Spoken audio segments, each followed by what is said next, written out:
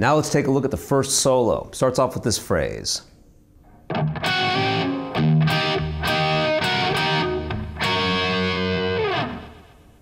Such a cool phrase. This is in E, and what we're going to do is we're going to slide from the 11th fret of the D string along with the 12th fret of the G string up 1 fret. We end up outlining an E7 chord, if you can imagine that. Very cool, cool sound.